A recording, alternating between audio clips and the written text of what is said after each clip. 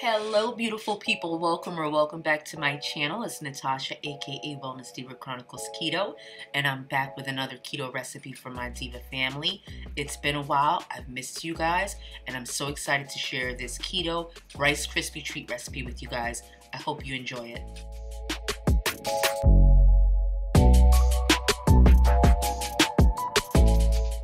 Plus, this is a very simple recipe. We only need a few ingredients, and it's a great one to make with the kids. They really enjoy making this and eating it.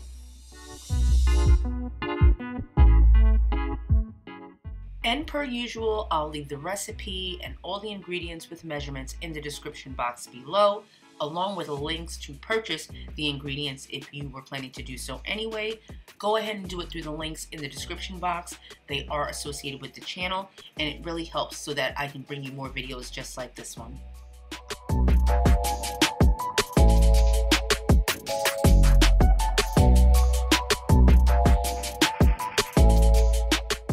So to start, I go ahead and warm my Dutch oven pot over a medium to low heat. Add to the pot 1 stick of unsalted butter, approximately 115 grams, and let that melt down.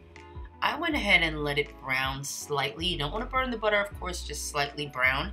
It's going to deepen the flavor, give it more of a caramel flavor.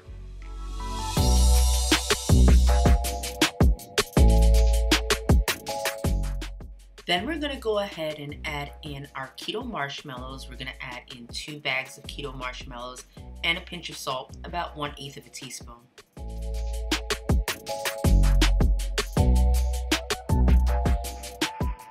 Make sure to stir constantly once you add the marshmallows to prevent the marshmallows from sticking to the pot and to get just a nice smooth mixture, everything combined, and then we're going to go ahead and add in the cereal.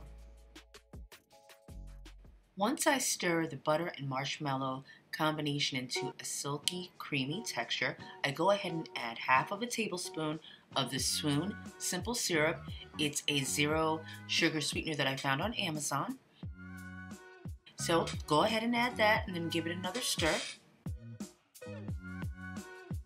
Then we move on to adding the cereal.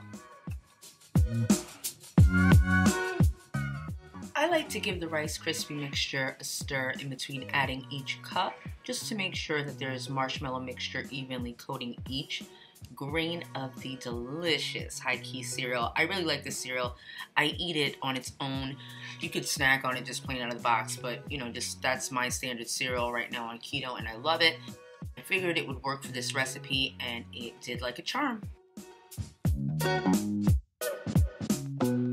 Once you've completed your Rice Krispie mixture, go ahead and spoon it into the silicone mold. You can spoon it out in equal amounts so all your Rice Krispie treats will be the same.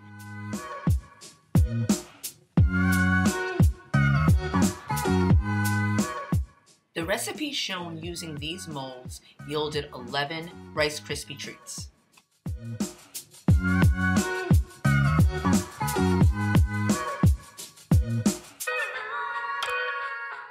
Once you've got all your Rice Krispie treats into the silicone mold, go ahead and let the trays sit for between 40 and 60 minutes until you see the Rice Krispie treats firm up like this. And then you can go ahead and just easily pop them out of the silicone molds.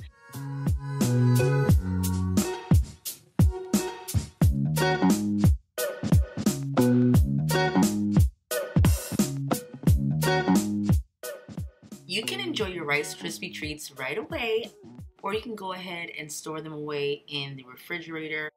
You can also seal them up in vacuum sealer bags for even longer storage. So I hope you guys enjoy this recipe. I hope you make it. I hope your whole family enjoys it. And of course, you guys, as always, my Diva family, stay safe and be well. Until the next time, bye-bye.